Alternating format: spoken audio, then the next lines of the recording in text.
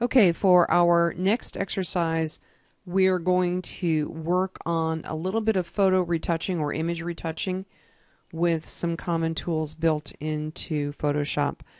I've chosen as my sample image off of the Smithsonian Portraits of Scientists and Inventors.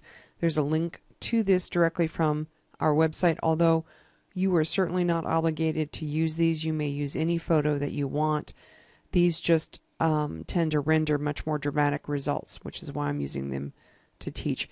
And in particular, I've chosen this photo, and I want to play with the different types of enhancements available to see if I could get a more dramatic type of photo going. So I've already gone ahead and loaded this into Photoshop, and one of the things I'm going to note is that this is sitting in as the background currently.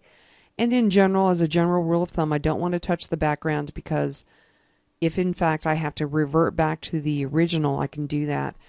And if I'm doing many different changes to this, I can change and turn off each different layer individually so I can get the results I desire.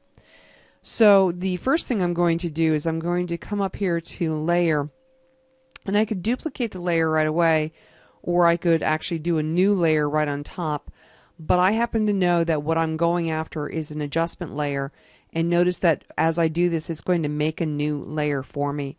So the very first adjustment that I want to make is on the levels, and this is typically an adjustment I will make pretty much out of habit. I'm going to call this levels 1, and that's fine. I could be more specific if I wanted to. But the cool thing about these levels are that over here, what we are seeing is the range of color between 0 and 255. Notice that the heaviest amount of colors is right here in this peak, and then it kind of gradually fades out. Notice most of the color is not taking up most of the range. So in truth, you've got a very limited amount of colors happening here. And a lot of that, of course, is theory. So let's get down to practice. Some of the things that are super cool to do here, if I click on this little tiny droplet here, dropper that has the symbol of the white on it, that's indicating that I can set my white point in my photo. And I'm going to go ahead and do that.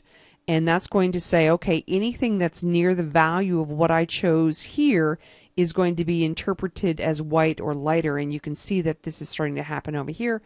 And conversely, I'm going to choose the black as well, and I'm going to assume that his suit is black for the moment.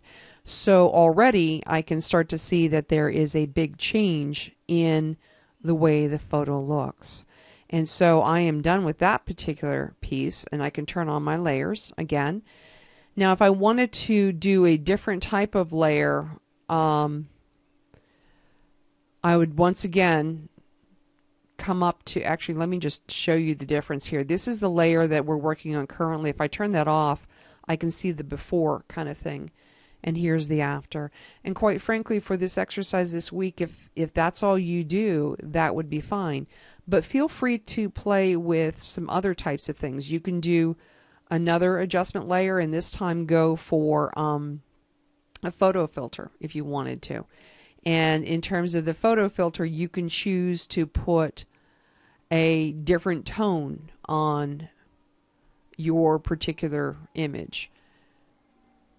But what you do want to do is you want to keep kind of a mental note of the things that you're doing when you're doing this, because when you're done with the photo changes, you're going to want to note that back in your web page, and I have provided a sample of that. Note also that you could play around with brightness and contrast.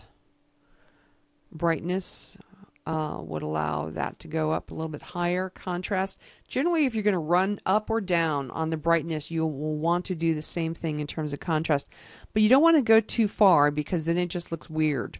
So for example, if we went super bright, and fairly low contrast, we would start to apply more of an artistic look to the image as opposed to really retouching it. Similar to dealing with hue and saturation. And note here that I've done all of these different levels and all of these different layers here. I could play with different types of hues. I could play with different types of saturations. Okay. To get back to my layers, I'm going to just double click on my layer option there, and I'm going to there we go. Bring that up. And if I wanted to take a look at these individually, I could. So once again, I'm looking just at the background, but if I wanted to look at my levels, that's okay. If I wanted to turn on my photo filter, notice my photo filter really doesn't do a lot unless my levels are on as well. But if I wanted to turn that off and turn my brightness contrast on, I could do that. I could turn my hue saturation on. Again, this is truly an art. This is what appeals to you. So however you think your photo looks best at the end of the process is what you want to go for. And that, of course, has a lot to do with what kind of website you're building and what kind of look you want. But go ahead and play around with these things as you would like to. And then once you're done with your particular piece, what you want to do is, perhaps if I were to export this image and use it in my website, I would on my website indicate that I've layered in a layer of levels, of a photo filter, of warm, brightness and contrast, and hue and saturation. So those are the things that have been adjusted in this particular photo. And that's it for this exercise. Talk to you later. Bye-bye.